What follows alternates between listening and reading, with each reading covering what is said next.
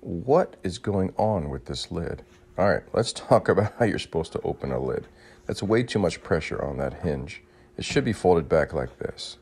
So when you open a lid, do not open it like this. Instead, you fold back the front piece first, then open it up. And while we're at it, let's talk about where you're supposed to put the support stick. When the lid's all the way open, the support stick should not rest in the holder closest to you. Instead, it should try to make a 90-degree angle like that. The holder closest to you is for the shorter stick.